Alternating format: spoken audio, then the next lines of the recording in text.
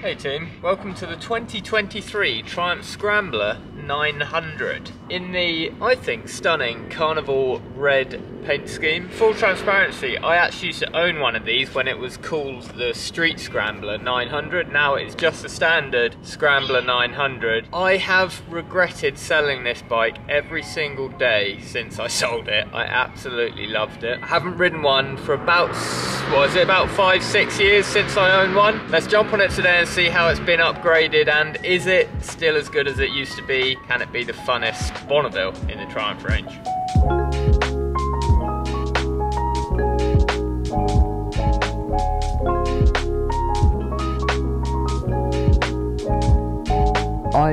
I think it could be, but I need to ride it again to make my mind up. Price wise, we're at £9,595. A little bit cheaper than the Ducati Scrambler, the Icon standard Ducati Scrambler. What have we got engine wise? So we've got the Bonneville 900cc parallel twin, but with the 270-degree crank, so mimicking the sort of vibes and character of a V-twin engine, but then the smaller, compact, lighter, more efficient parallel twin setup, putting out 64 brake horsepower and 80 Nm of torque. Right, let's just jump on and just go for a first initial ride. What we'll do, we'll just go for a ride, go over how she feels, see if she sparks up my previous love that I used to have for this specific bike, and then yeah, we'll go for some tech specs and a few features that I very much like about this Scrambler 900.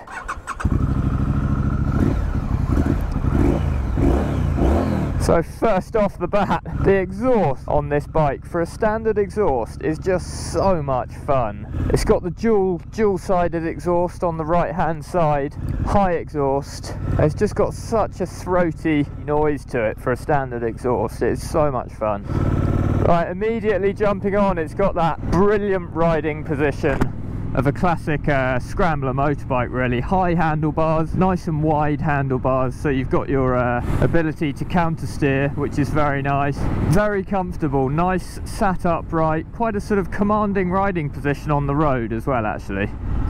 Oh, that clutch is so light. So I'd actually like to say many thanks to Blade Motorcycles here in Swindon for lending me this bike, and special thanks to George for giving me a shout that this bike's ready. The 2023 Scrambler, brand new. It's got about 5 miles, as you can see on it there, so it's a brand new bike, so cheers for that, Blade. I can see why they're so popular. So easy to ride. Oh, and that 900 engine, it feels bigger. It's really nice and throaty. 80 Nm of torque, so it's got that nice character to it and low down grunt. So I remember when I first bought this bike, so it was about 5-6 years ago, I just loved it. I was like, oh, it's a bit like, it's like riding a sort of V-twin, like a big Harley, like I sort of dreamed of when I was a kid. It's got that sort of vibe to it. It's so characterful. So the colour for this bike, guys, as I said earlier, it's a carnival red, which is new for this year, which I think is actually really nice. They also do the sort of khaki, matte khaki green, which is what I used to have my bike in. That's personally my favourite. Jump the lights there. Immediately extremely easy to ride. Just a great bike this already. They're just brilliant for in town. That high riding position, able to see over traffic very nicely. So I say that, I'll try not to overtake that bus. And that exhaust popping away at the back. Right, I'll catch up with you in a sec. I'm just going to pop a bit of fuel in and then we'll hit some more sort of country roads to get a feel what she's like on the faster roads. Right, just briefly before we get to some twisties, what's she like on faster roads? Is it quick enough? 100%, so it's 1 down, 4 up gears, so you got 5 gears. It might be nice to have the 6th gear for sort of dual carriageway faster roads, but you can easily just roll on here, 5th gear, get up to 70 miles an hour very easily and quite quickly. And it's really comfortable, bar the wind. It's a naked bike, obviously you're getting a lot of wind, but there's no vibes. There's something about this bike, about that engine, the 900, at 70 miles an hour, it's incredibly smooth. Just a point, it's really nice on the faster roads. Don't be worried about a lack of power. If you're planning a longer trip, you could definitely take this camping or on little touring adventures. Great fun.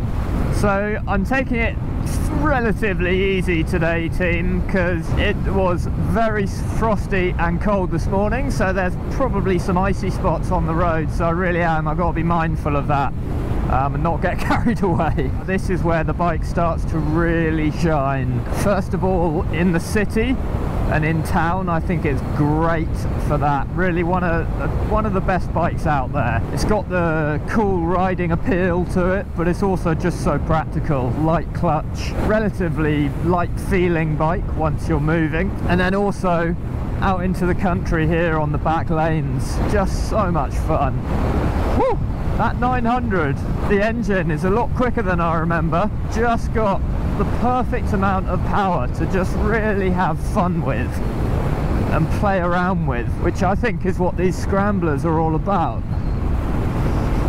Right guys, since we're here, let's just rattle off a few specs on the beautiful bike here that is great fun, I must say. Seat height, 790mm, so I'm 5'9" and quite comfortably flat-footing it with a bit of a bend in my knee as well, so very manageable. Could go off-roading, sort of gravel tracks, etc., but also nice for in town, reassuring you can flat-foot it and manage it through traffic, etc.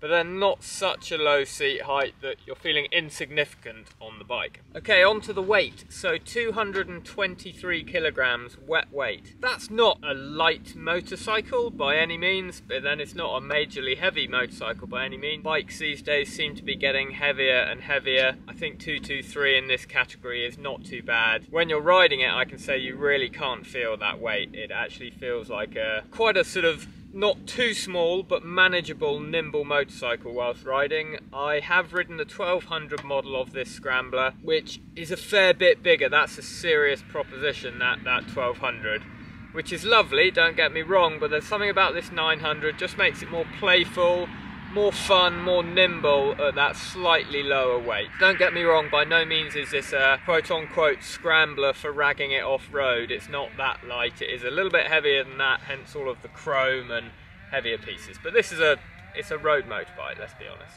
Okay guys, so mainly being a road motorbike, however there are some nods towards scrambling, if that's how you like to say it, or off-roading. So you've got a 19-inch front wheel, 17-inch rear, and it's coming on Metzelin's Torrance tyres, so it's a sort of adventure style tyre, about 85% on-road use, about 15% off-road. I used to do it on my bike. You can definitely hit gravel tracks and sort of drier dirt tracks on this bike. It's great fun. Nothing too extreme, but yeah, can be scrambled off-road on light roads. Along with that 19-inch, benefits of that on-road, it soaks up the bumps very nicely. It's very playful. It's not too much of a serious sporting proposition on road. It does have that scrambler feel to it because you've got the larger front wheel. You can just sort of hit the bumps, hit the potholes, etc. on the roads and not worry about them too much. Whew, that is bright. Suspension, nothing too fancy here. You've got 41mm telescopic forks up front with 120mm of travel.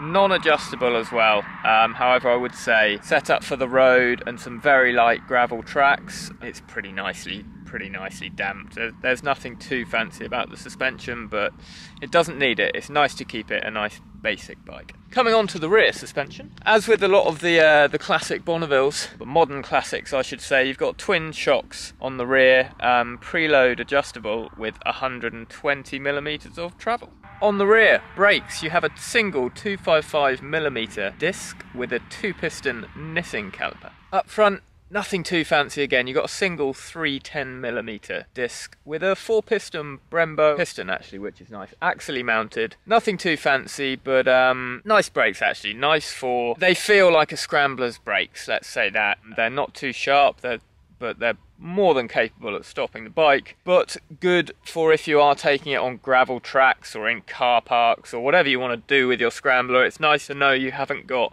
razor sharp brakes up front, just in case you dab on them, you can come a bit unstuck there. So yeah, good balanced brakes for this bike.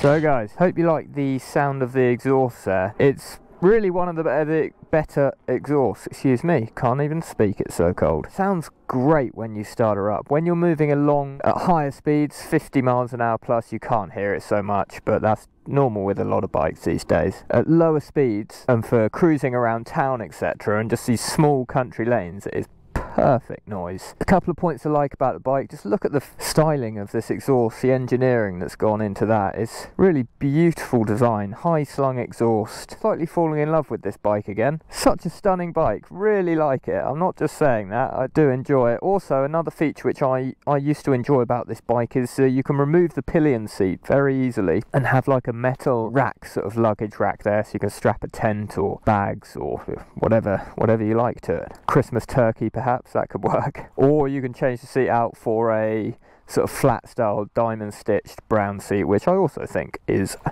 rather splendid as well. Perhaps you can tell I'm quite enjoying riding this bike again.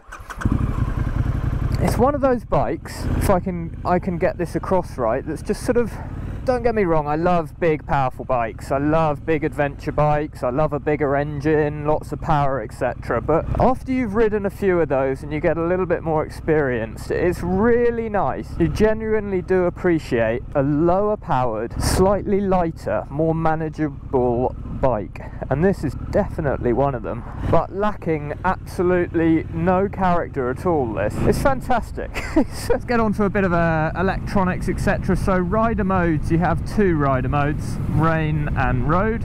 Pretty straightforward. I generally find rain's quite useful, well actually on today's like this when it's slippy, etc., or if it's raining, surprising enough. So there's no cruise control, there's no cornering ABS, no cornering traction control on this bike. It's a nice and simple technological bike, which is great. Lives up to its Scrambler name, really. So as I said earlier, the clutch is typical Triumph and the gear change. There's no quick shifter, guys. This is a nice simple bike, but very light Triumph. Oh, I'm in 5th gear already. That was a bit of a shock. Very light Triumph clutch and gear throw. And the handling is, yeah, it's sort of classic Triumph as well. She's quite nimble and sharp to turn in, so you got nice counter steering because they're nice high wide bars. They really are. It's such a lovely riding position, this. I really would describe this as just almost the perfect bike for just not pottering, that's not the right word, because it's actually quite fun to get a bit of a lick on these bikes, but just sort of playing around and fooling around in the country, in some sort of beaten up roads, through little villages like that. And then when you want to get on it, yeah, it's the torque is that figure from this engine. The 80 Newton meters of torque just pulls. It's got plenty of power there to have fun with. Also with these scramblers, which I think is a really good point, is like, now okay, the sun's out and it's beautiful weather, but it's very cold. And we're into winter now, fully into winter. But I wouldn't hesitate about getting this bike out. I think that's part of its charm. Just any condition, you just get her out, face the elements and just go for a cruise, you know? Blow the cobwebs away, feel happy. You don't feel limited to certain conditions, etc. It's almost the rougher it is, the more I want to get this thing out and just sort of test its boundaries. So as I was saying, the brakes aren't mega strong. Cool, it's icy here. Saying all of that and then I slip up and come off, that would be a bit embarrassing, wouldn't it? Take it easy. Yeah, the brakes aren't super strong. Can't emphasize it enough, I wouldn't want them any stronger. There's a nice softness to them which you can sort of play with. It's not on or off, it's not sharp, they're very progressive. Nice friendly brakes, shall we say. Oh, listen to that, there's that low down grunt. Oh, I want one again. It's just perfect.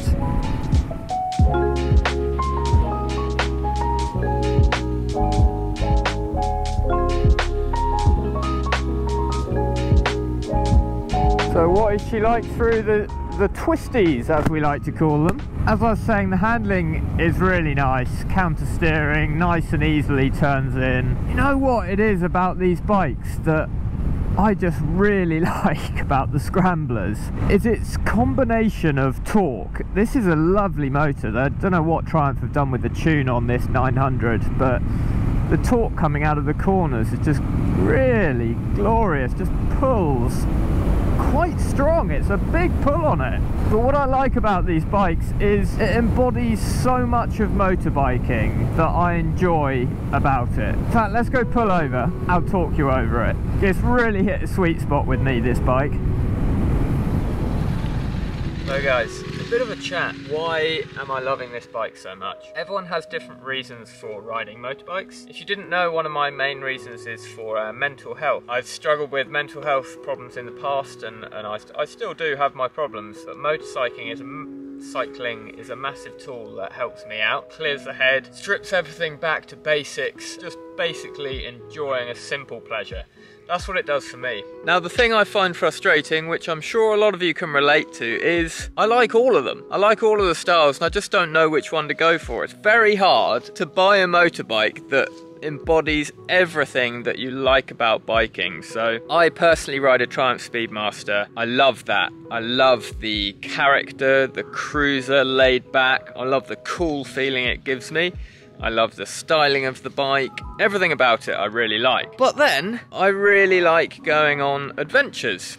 Maybe a little bit of off-roading, going exploring down gravel tracks. I also like riding quite spiritedly, not crazy fast, but I like getting on it and enjoying the speed and the handling and the feeling, the dynamics of a motorbike. I also like the involvement. I like the wind in my face, the temperature, the raw experience of an engine, of a V-twin perhaps. Really like that side of biking. So what am I trying to say? I'm saying personally for me, this Scrambler almost embodies all of those things. It's got the torque, the style, and the character of a cruiser. I love that lazy pulling out of a corner, pop, pop, pop, pop, pop, pop, pop, through with the excuse of bad example of noise. With the noise coming out of a corner and that torque, it's got bags of that. It's got the adventurer capabilities, gravel roading, not worrying about poor conditions, the wet, the rain, the bumps in the road. It can handle all of that. I love that about the bike. You can also get on it a bit and hunt the bike a bit. It's got some nice sporty handling, nimble handling bike, nice wide handlebars for counter steering, lovely upright, dominating, confident riding position for on the road. Basically what I'm saying is this bike's got everything I like. I've fallen a bit in love with this bike. I'm surprised. I'm regretted selling it about 6 years ago, and now I know why I did. I've absolutely fell in love with it. Fantastic. I want to ride the 1200 soon to see how that goes, but guys, if you want a nice involving bike that looks cool, is up for going on a bit of an adventure, Scramblers are where it's at. This Triumph Scrambler is awesome.